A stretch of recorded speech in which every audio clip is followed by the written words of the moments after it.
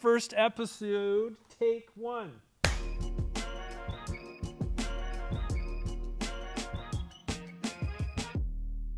Well, guys, we did it. We're here. This is the first episode of the Producer's Corner podcast. My name's AnaMichele. I'm the Digital Inclusion Outreach Coordinator at MetroEast. And I'm Jasmin Vazquez-Sierra, and I am a digital media educator here at MetroEast. My name's Seth Ring. I'm the Director of Education and Volunteers at MetroEast. Seth, can you tell us a little bit about MetroEast for listeners who might be unfamiliar? Yeah. So MetroEast Community Media is a nonprofit. We're in Gresham, Oregon, and we do many things. We train the public how to use media equipment. We also cover government meetings, so we're kind of like a local C-SPAN.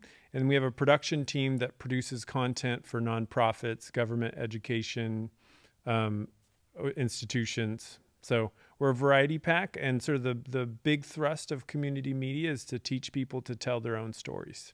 Yeah, exactly. And this podcast is actually a big way we're doing that. We have a lot of educational initiatives that we're working with. We have camps, classes, cohorts, other programming. But this is really a unique experience because we have actual people from our community who are involved in this podcast, who are behind the cameras right now. This is a learning opportunity. And I know, Jasmin, you've done some stuff with MetroEast in the past. Could you just share a little bit about how this is different? Yeah, so I started interning at MetroEast right after high school, and my internship at the time was very much based on one specific project, which was the East Metro STEAM Partnership. And it wasn't really this cohort style. It was sort of just working on one big thing, and then that was pretty much it. But we didn't have too much production or on-set experience as we have right now. We were able to set up the lights and microphones and the cameras, and I think that was really valuable for the interns because this feels like a really official set. The kind of practice that we're doing with them, I think, seems more professional than the experience I had before. Not that I didn't value that, but it's really good to see that things are sort of amping up in terms of internships. Yeah, totally. And I guess just to add a little bit more context, this, you're seeing or hearing this podcast, but behind the scenes, there's a lot of work. I think the past month, we've been meeting every Friday with the cohort. We're learning how to we're filming on DSLR cameras. So DSLR cameras, learning the microphones, we're using aperture lights. So using all that equipment and then actually putting it towards something for that production experience. So the cohort's producing the podcast. That's one part of it. But then the podcast itself is really speaking to the diversity in this area. We're super diverse area of Oregon. We're here in East Multnomah County, which is kind of East Portland area. And diversity and working to represent these diverse voices is a huge part of our mission here. Do you guys want to speak to that a little bit? Sure. So if you look at Oregon, especially East Multnomah County in Oregon, there's something like 70 plus languages spoken. So, we're pretty sure we're the most sort of diverse part of Oregon in general. And, if you look at the statistics of who's making films in Hollywood, it's pretty abysmal. Women only represent a small portion of Hollywood directors, and then people of color a very small portion of Hollywood directors. So, and other underserved groups don't represent as many directors. So part of this is we're building people up to, like we said before, tell their own stories. And in East County, the access to equipment and training can be difficult. And so that's sort of what we're trying to provide, is that access to equipment and training. And we're a nonprofit. So generally, we do have a membership fee, but a lot of times people just sort of participate for free. And that's what we want, is, for people to learn how to make this content so they can get their story out there and their voice out there. And that's part of what I like about this podcast is, part of what we do is we produce content for cable channels.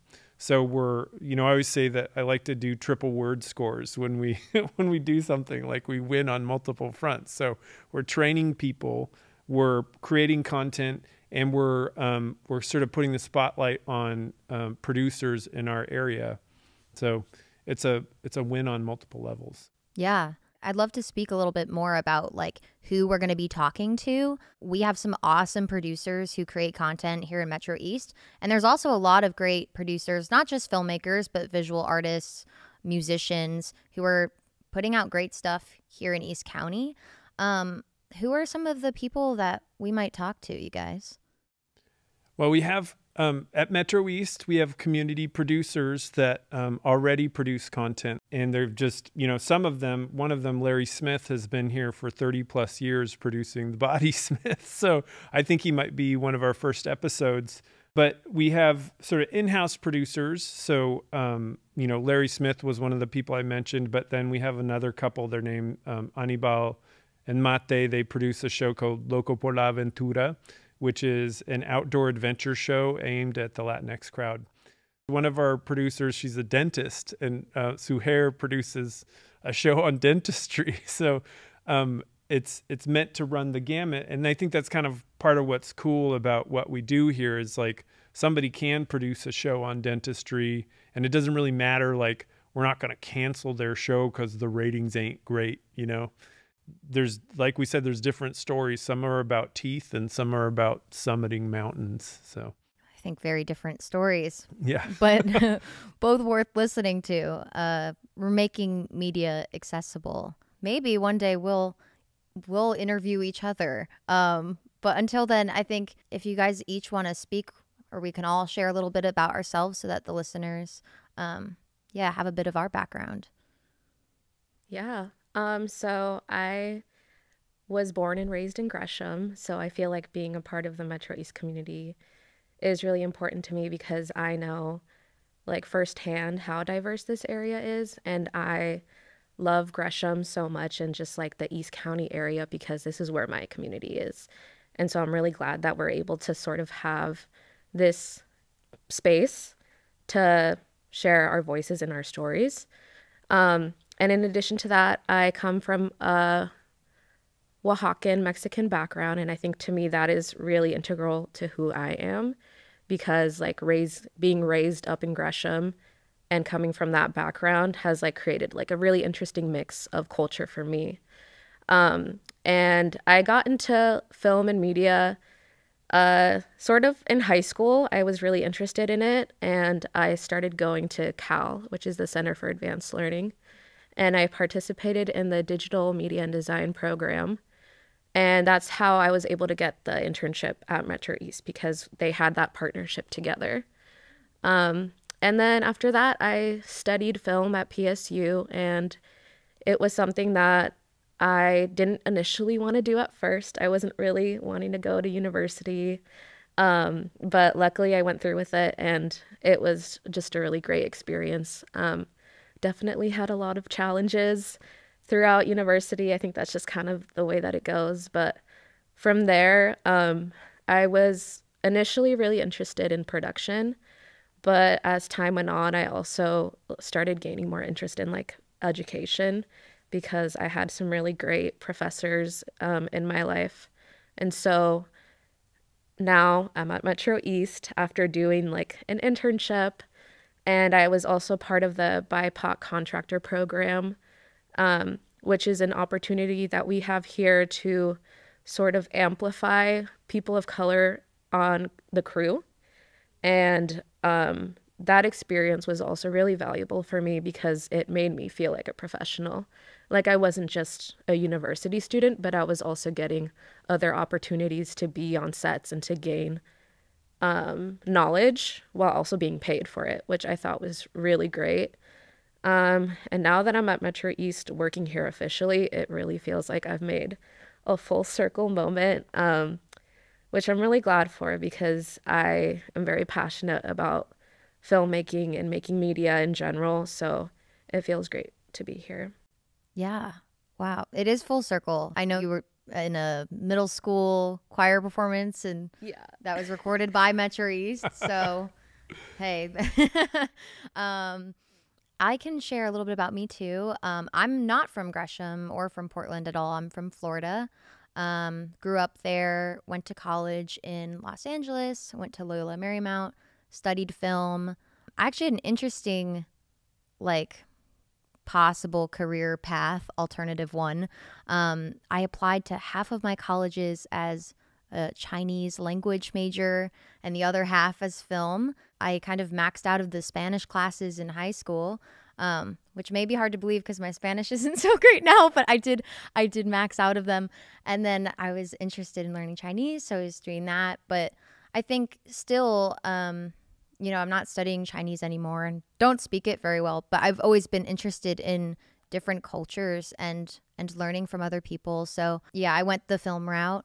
And I think after college, I did a lot of freelance work. I've worked with a lot of documentary filmmakers. Most recently, I was an assistant to an impact producer for a documentary called Los Hermanos, the Brothers, which was on PBS. And they actually just re-aired it, I think, in September of 2023 for Hispanic Heritage Month. So that's really cool. It's about Afro-Cuban musicians, and I'm Cuban as well. So really cool story. And I think filmmaking tied to impact is what I really care about. I've done that work in the past, and I consider now my work at MetroEast, working in outreach and digital inclusion, it's still using film for good. Probably my coolest credit is I was a production assistant on this Netflix series called Mer People that was about all these mermaids and mermen down in Miami. So that was super cool. So yeah, I feel like I'm trying to soak up new experiences like a sponge. I'm still learning, but also like Jasmin, I like educating as well. So I've got great teachers above me, and then I try to pass that knowledge down through this hands-on experience. And now with Producer's Corner, which have a big hand in producing. So that's me, and that leaves you, Seth. Okay. So my background, I went to school for biology, and I double majored in college in biology and Hispanic studies. Like, I wanted to go to a Latin American country and speak Spanish and do biology, which I did. But I kind of fell in love with using video to talk about science. And I ended up going to the Montana State has a science and natural history filmmaking program.